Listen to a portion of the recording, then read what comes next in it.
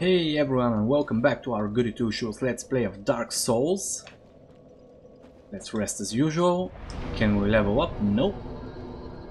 So we won't do that. So last time we did kill the Catacombs boss, and we went to the Tomb of Giants. I forgot to actually speak about the Rite of Kindling that we got from the boss. So that item actually allows us to kindle the bonfire beyond its normal limits. Until now we could only kindle the bonfire to 10 Estus. We could offer only 1 humanity, and that bonfire would give us 10 Estus every time we rested at it. But now with the Rite of Kindling we can actually kindle 2 more times and get 20 Estus from each bonfire. So that really makes the game like easier. You have a lot more items to heal. But now let's actually speak with this guy. This is actually the NPC that we could have met in the catacombs, but we missed him there, so we'll speak to him here. Good day. You look reasonably sane. What are you doing in the catacombs? Are you a cleric or something? So this is another one of those questions. We are actually a cleric. We started the cleric class, but we need to lie to him because he doesn't like clerics at all. And if we say we are a cleric, he's actually gonna fight us. So we'll say no to him. No? Really? Then I'd have no qualms telling you. There's a fine stash of treasure right down that hole. I found it first, but, well, we're friends now, so I'll split it with you. In any case, have a look. It'll shimmer you blind.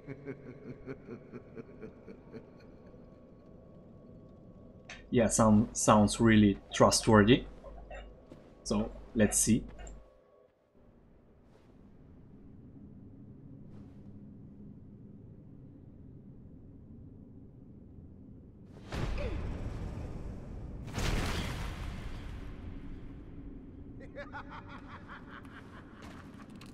This is what I do, my friend. The trinkets I'll be stripping off your corpse, that's the real treasure.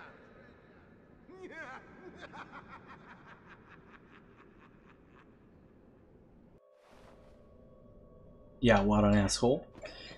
He didn't lie about the treasure though. There are items over here. Some souls. And this is actually the first time that you are guaranteed to find a white mythic item. You get a skull lantern over here. Like if you haven't gotten one in the catacombs, this is where you will find your white source. But until here, you have to like walk in darkness. But yeah, up there that guy was actually Trusty Patches. He's a character that like makes an appearance in almost every game that FromSoft makes. I think the first time that he appears is actually in the Armored Core games, but don't quote me on that, I'm not sure. And here we have actually a familiar NPC, if you remember. This is actually the lady that we met at Firelink. You're no hollow, are you? Thank goodness. Please be careful. There are 2 fierce hollows not far from here. They were once brave knights, my former escorts. Who would let such strong spirits be hollowed so? Heavens, is there nothing at all to be done? So yeah, this is where Petrus actually abandoned her. And her 2 knight escorts actually went hollow. And now we'll need to fight them. They are actually just over here.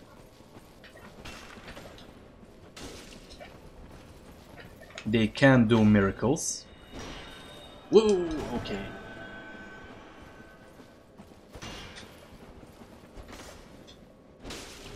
Oh damn. Careful not to hit her, because that can totally happen.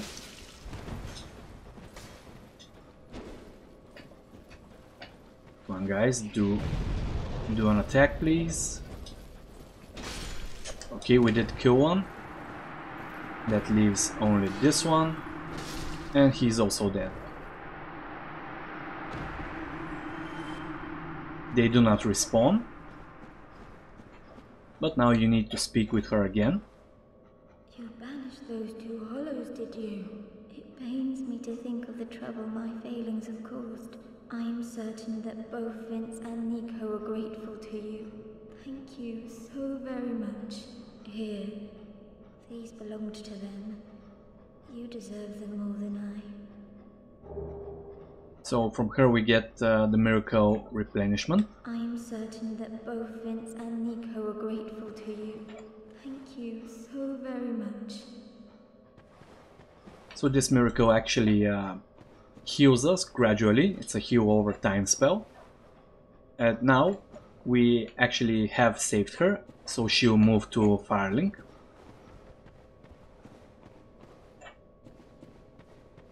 And over here we do have some items. So let's actually gather them. And this is kind of a ambush. Just as soon as we get this item, these guys pop up.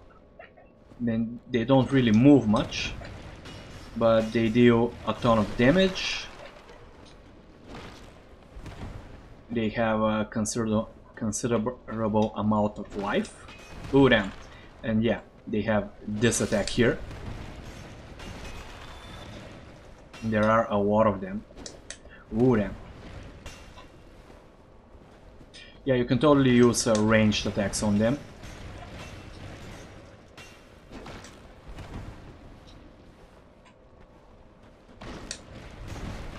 Okay. And yeah, this kills it. 250 souls. Like, that's really not enough for this guy. For the amount of health and damage that he does.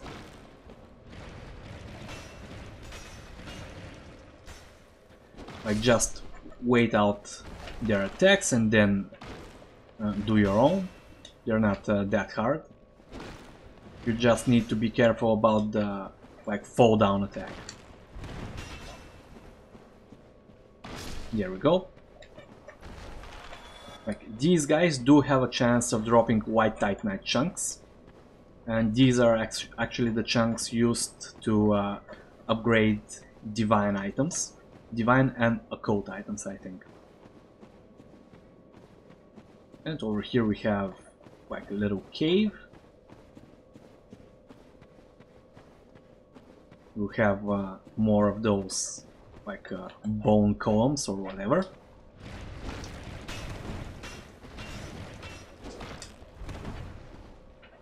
But we are in the corridor here, so we can fight them one by one.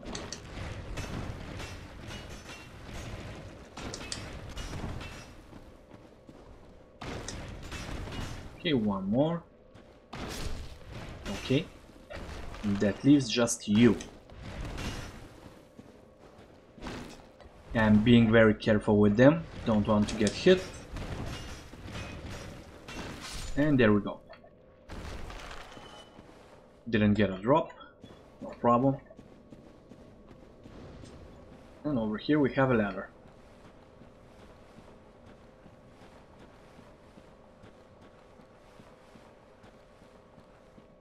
And this is obviously a fake wall. So if you go over here, there are a bunch of skeleton archers shooting large arrows at us. But more importantly,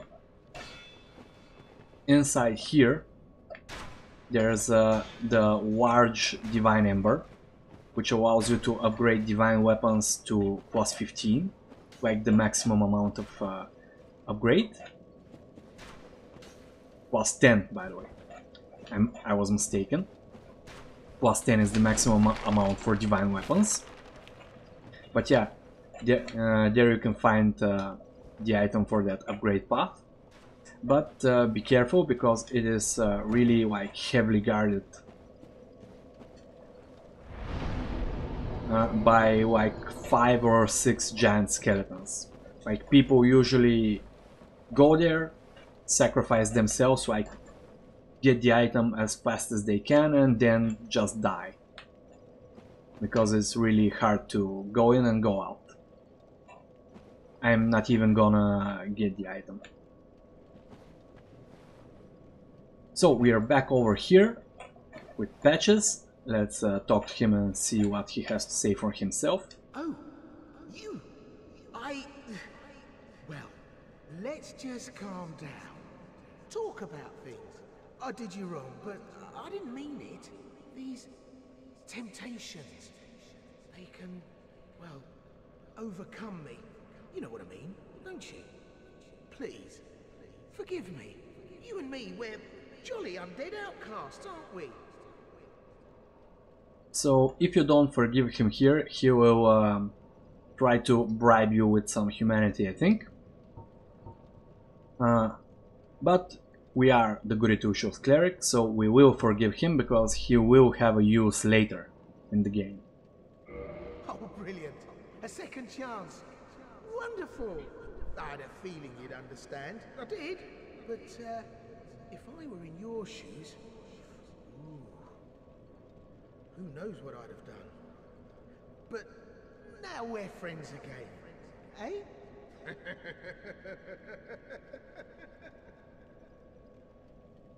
Yeah, he's a real dick, but whatever, he's fun.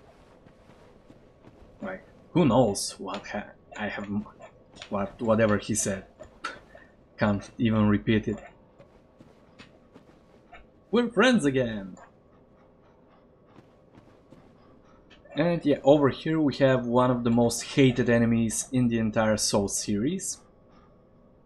Like these here undead, like dog skeletons or whatever. They're really strong, they deal a lot of damage, a lot of stamina, they take a lot of stamina away even if we block. So yeah. Hey, ooh, thought he would fall down, but guess not. Yeah, this attack over here, oh damn, yeah. You just drink.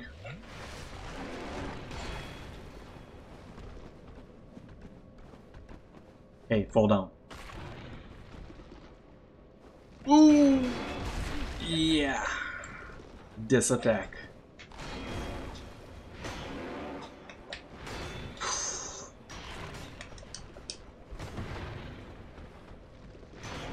Okay. And yeah, we are totally dead. Couldn't do anything to him, I was too passive, but yeah. We'll have to fight like maybe three or four of them. Like we must fight them. The others we can just skip, but 3 or 4 we will have to fight for certain. So now I will be like a little more aggressive. Okay. Killed that one. Hope we don't have to go here again. And over here we have a fog wall. Just pass through. And yeah, we have arrows. You can hear a black knight coming at us. So this is like kind of a difficult place. We do have more of those skeleton dogs, so yeah, just wait for the Black Knight over here. We'll try to parry him actually. Like the easiest way of dealing with him. Oh damn. I have no idea what hit me there. Perhaps an arrow? Yeah, it was an arrow. Okay. Like, do an attack that I can actually parry, please. Oh, too soon. So, okay, we'll actually go back. Drink. Oh, and yeah, the arrows go really far. So does the Black Knight. Drink again. So hopefully the arrows don't get us over here. And here we can actually go around him and backstab him. But yeah, I really want to parry him actually. There we go.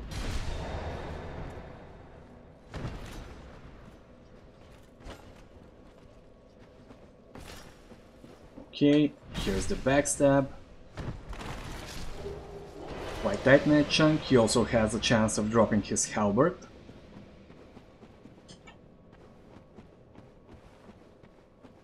But he didn't do it, although we have 3 humanity. So I'll actually enchant my sword.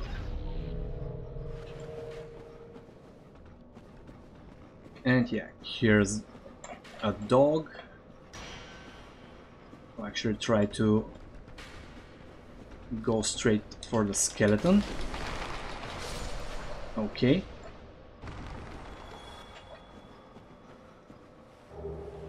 And over here, this saw is actually meant for us to find, like, we can't actually see it over here, but we can fall down here.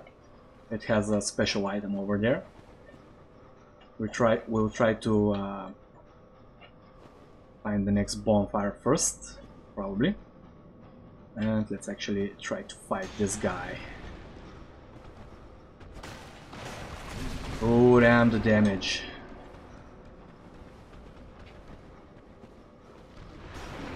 Okay, he actually fell down, awesome.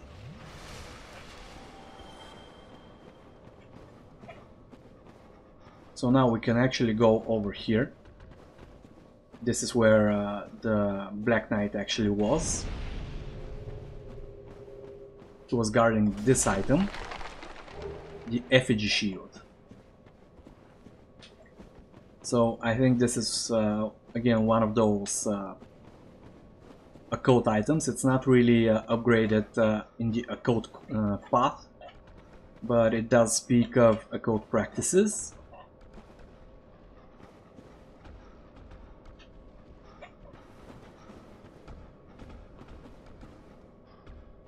I'm just trying to look for the way forward here.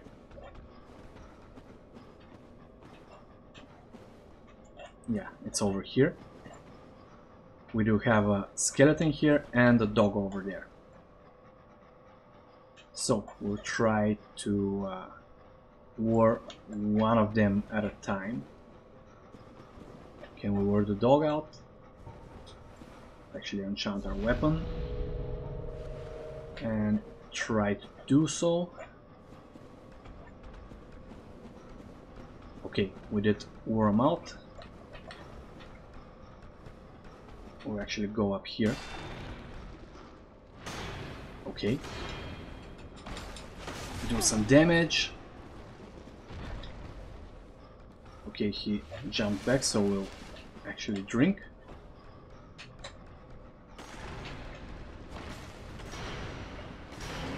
Okay, one more strike. There we go. 1,500 souls. Oh damn. We killed the dog, don't die to the skeleton now.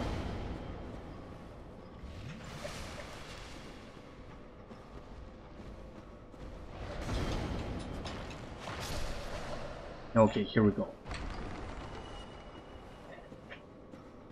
So over here, in this place, to the left, we have actually the second bonfire of the zone. So let's actually rest, level up. We can't level up. So let's actually use a soul.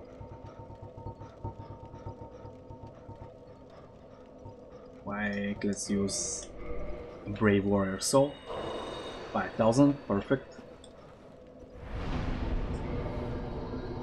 And let's do Dex. Keep strength and Dex equal.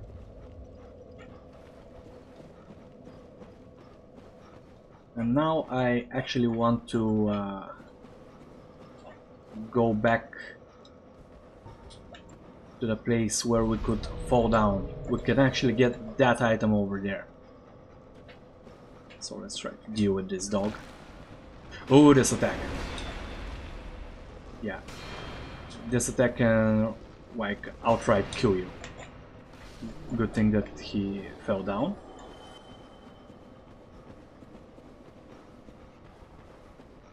So let's go up now. There's this dog. Let's lure him in. We will have to actually fight him, but we have a like column that we can ooh, damn. We can hide behind. Let's drink. Ooh, damn. Okay, that wasn't good. So let's go here, drink again. And where did he go? There he is. I'm surprised that arrows can get us over here. And yeah. Ooh, damn. Ooh. Yeah, and we're dead. Yeah, these guys are total BS. Like, their attacks are really strong. Like, we have decent stamina, we have decent shields. But you can see, like, they have two attacks that they totally... yeah, this attack. Totally, like rips us apart. This attack also. Like, total bullshit, and we are dead again. And yeah, we also had a buffer issue there also. Wanted to drink, but didn't have enough time. Went for the shield, but the buffer said, no, you told us to drink.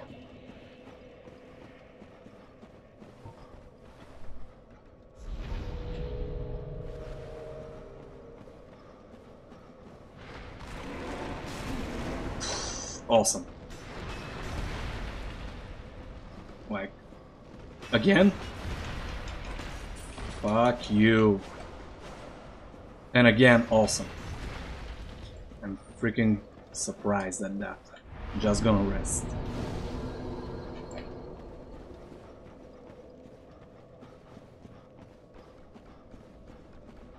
And here he is. Don't do that attack. Yeah, he has really large sweeps. Okay, he fell down. Like, damn. We have to actually, like, hope that he would fall down for us to defeat him. Awesome.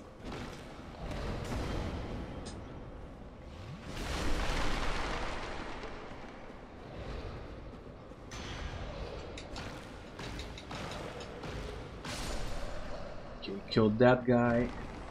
Now let's hope that we can kill the other dog over here. Come on, dog.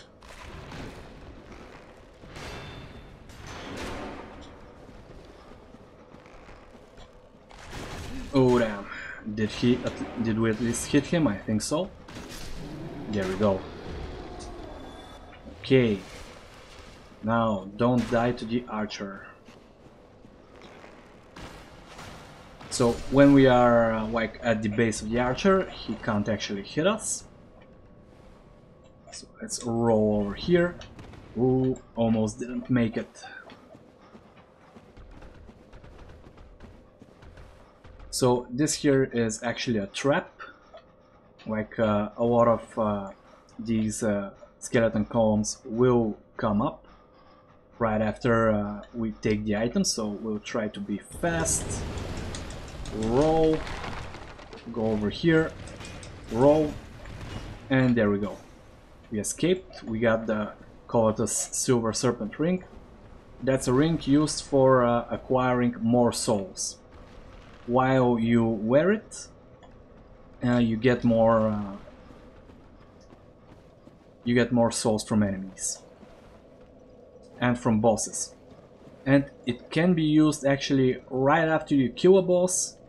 You don't get the souls for like 5-10 seconds. If you equip it during that time, you can actually get more souls. So it's useful that way.